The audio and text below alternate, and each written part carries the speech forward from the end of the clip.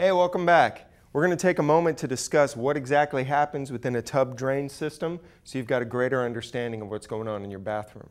Then we'll move on and we'll discuss how to make some repairs, maybe clear a clog, that sort of thing in different chapters that are upcoming. Now, the basics of the drain are just the standard drain system that virtually any drain from a toilet to a kitchen sink to a bathroom have in common. They have this section here, it's called a trap. It's called the trap for a reason.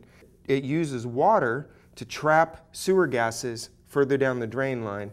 Because if the sewer gases could make it up inside here, they would be up inside your house. You'll be smelling that methane smell. And you know, there's some dangerous risks there. So we want to keep those sewer gases where they belong further down the line.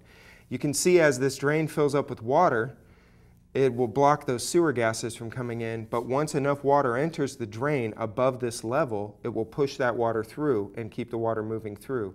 Now when the water stops entering the drain, it will stop by filling up this trap one last time.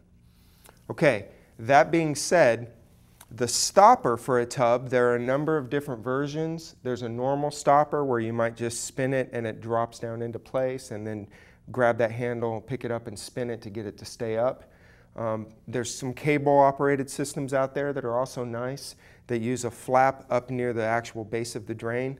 The kind that we're using here has an actual plunger in the assembly, like this, and when you flip the switch, it moves that plunger up and down, and it plugs the drain right in this section with this barrel plunger. So that's how this particular system works.